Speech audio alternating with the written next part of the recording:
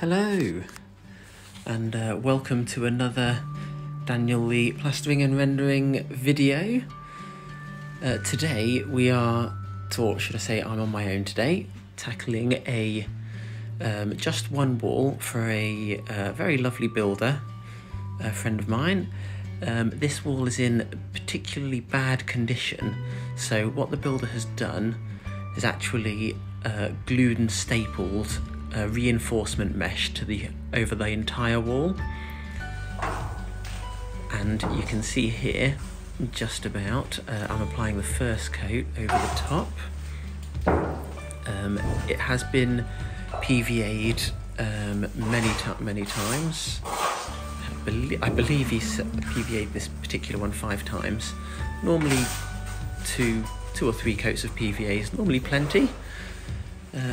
But a few more certainly doesn't hurt. And as you'll see later, this wall didn't suck in at all. So what PVA does, it doesn't only help the plaster to stick to the wall, it also will control the suction, so it'll stop the plaster sucking into the wall too quickly, which allows you to get over the entire wall and then flatten the plaster at an appropriate speed. If the plaster was to dry out too quickly, some classic telltale signs, you'll get cracking and shrinkage cracking occasionally, which can happen, especially with restoration work. This can happen if you're going over very sort of old damaged walls, and if they're not sealed properly, you'll notice the moisture will just get sucked right out and they'll just start cracking and flaking off if it's particularly bad. So yes, priming the wall is very important.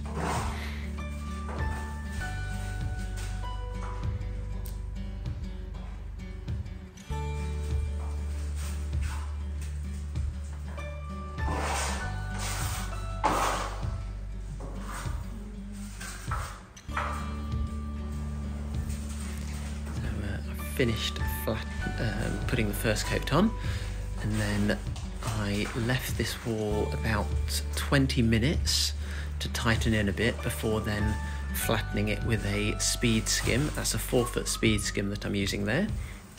I believe that's a refiner version of a refiner one. It's a very nice one. It's sort of a hard plastic speed skim, that one, and it's fantastic at just flattening the walls.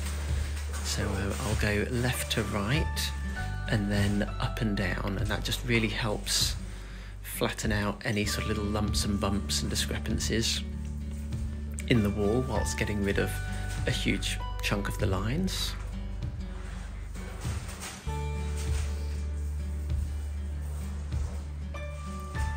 Because I'm going over render mesh, it's basically render mesh, the plaster is actually thicker, a little bit thicker than you might use on a standard plasterboard wall. That's the reason for sort of a 20-minute wait time. Similarly to Artex, if you're going over Artex, you tends to go on a little bit thicker, and then your waiting times between coats are a little bit longer. The first coat really does want to pull in a bit, so I've personally found it's very important to let that first coat tighten in, which on this particular wall has taken over 20 minutes. It's autumn, so it's not particularly warm, and then it's taken a flatten. I'm just finishing the flatten now, and then once this flatten is done, I'll mix up a fresh coat of plaster for the second coat, which I will then apply the same way as the first.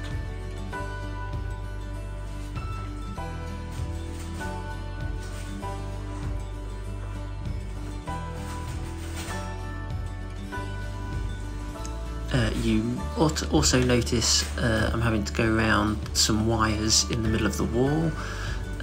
They are the wall lights for the lounge wall. The customer has got the screws in place there, that's all ready to go, and also the 4 screws in the corner are for the radiator, which is an original radiator. They don't want to lose those, so they've specifically asked me to keep those. I'm now mixing up the second coat. You see, I'm just giving it another quick flatten with the trowel before applying the second coat.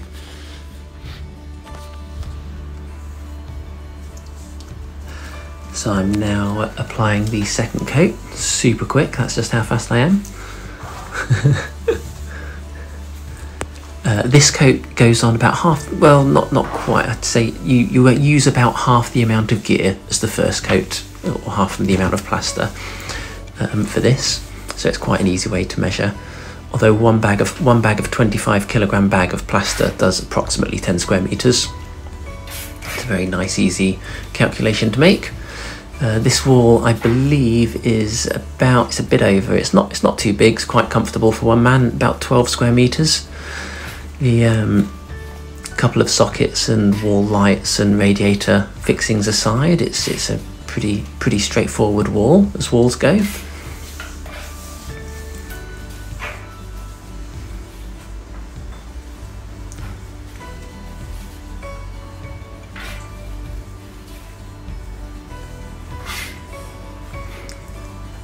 So I'm just applying the second coat. The second coat's much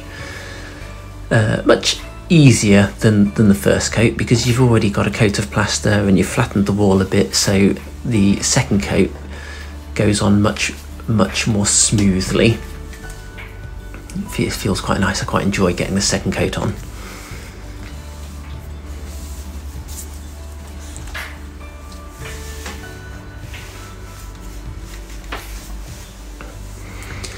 Right, now I've skipped ahead a little here, so it's had another speed skim and another, I've flattened it by this point, so I left it another 20 minutes before then giving it a flatten, and then I left it another 20 minutes before giving it this wet trowel that I'm currently giving it now. And you see it's pulling in quite nicely now. Most of the lines are out. And at this stage, it's firmed in enough. You'll notice I'm able to pull out the screw in the light fixing and go over it fully with the trowel. That gives it a nice and flat finish. And because the plaster is now firmed up, it doesn't all block the hole up. So I can pull out those screws as I go over them to flatten the plaster nicely, and then I'll pop the screw back in. But I don't do that until this stage because it is incredibly easy when the plaster's a bit wetter to just completely fill that hole, and it's all too easy, even when your eye's on the hole, to then lose it.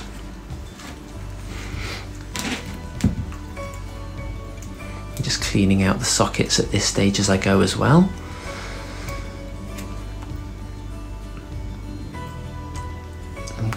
Cleaning up the coving, so I'm now removed all the tape, the protective tape, and cleaning up the coving lines, and I've started the second wet trowel where I'm alternating directions. So you may have noticed the first wet trowel was up and down and the second wet trowel is left to right.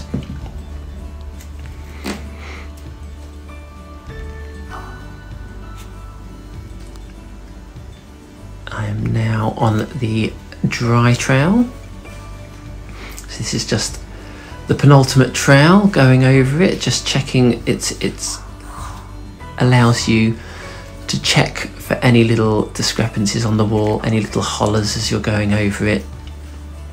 It helps, it starts giving it a bit of a shine at this stage.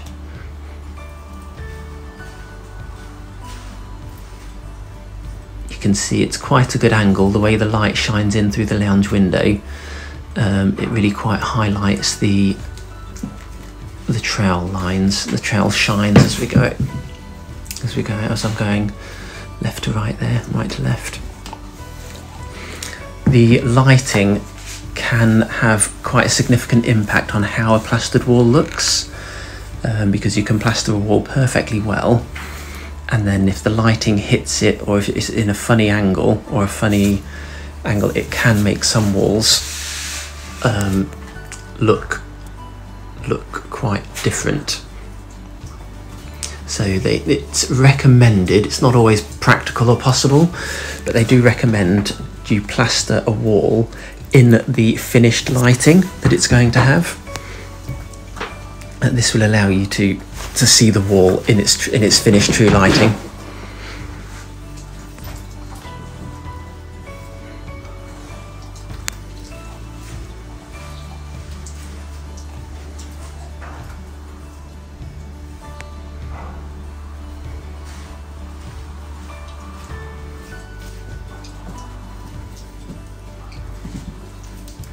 You can see now I've removed the radiator screws as I polish, because at this stage there's no chance of those holes filling up whatsoever.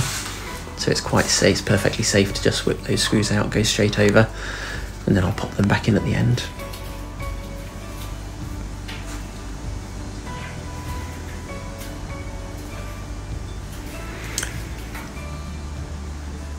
And that is one finished freshly plastered wall. They asked me to stop at that just above the door there, because the builder is going to do the decorating. He's going to fill that nicely. Well, I hope that was informative and helpful, and thanks for watching. And if you did enjoy it, please subscribe.